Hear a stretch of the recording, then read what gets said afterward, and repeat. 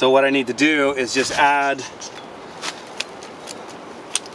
maybe 4 feet or something to this. Yeah, 4 feet. So I've got all kinds of scrap metal around, so I'm just gonna use a couple of my favorite tools. Grinder.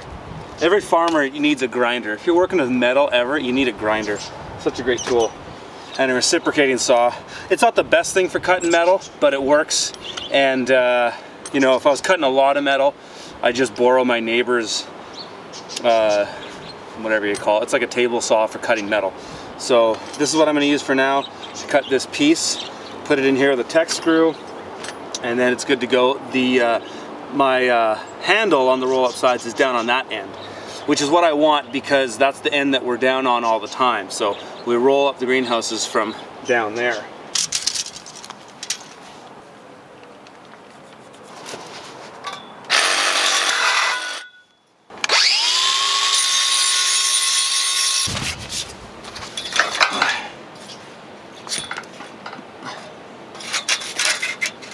Tech screw, magnetic tip. Love it.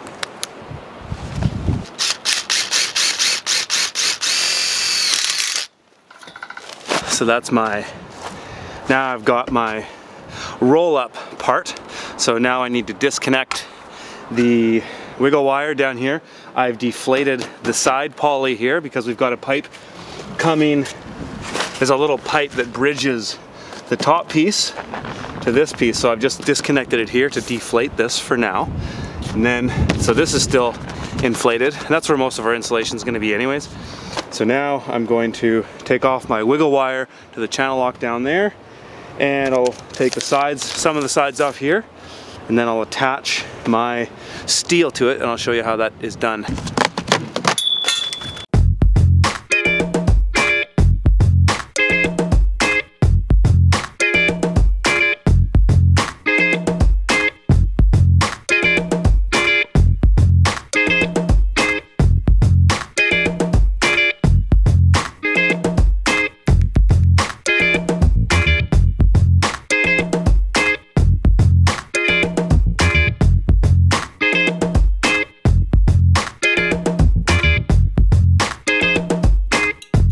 Okay, so now I've got this plastic underneath where this piece of metal is, my roll-up side.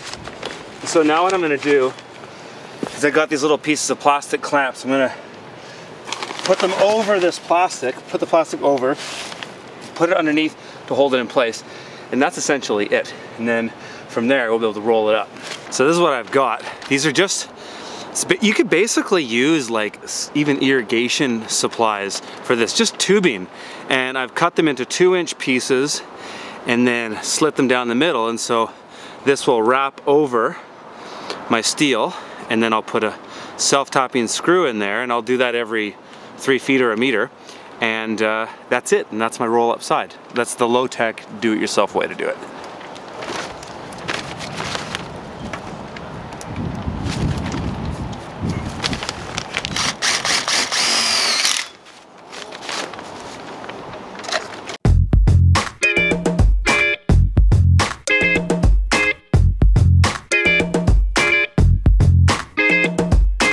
This is what I had before. It's just rope with 2 loops on the end, and screwed into the self-tapping screw, and then that is what is going to, the lever is going to go into that when I roll this up. Go. Now I need to just undo this.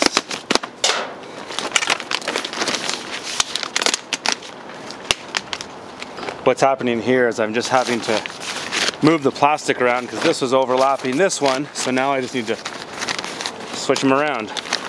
So just make the plastic go a little bit weird for a second, and this will go back over there. So I'm just gonna continue on my channel lock, putting it back in here.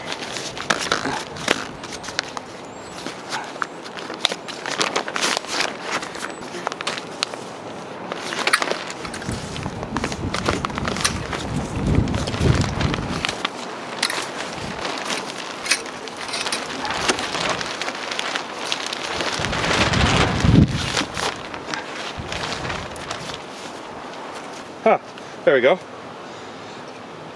So the handles for these are just simple welds, just a piece of rebar and some 1/4-inch steel. Just got my buddy to weld them for me. Put a little piece of steel that would fit inside of this one. Self-tapping screw, done. I'm gonna keep working a bit, but I'm not gonna worry about finishing the other side until tomorrow. It's starting to cool down. Anyways, talk to you later.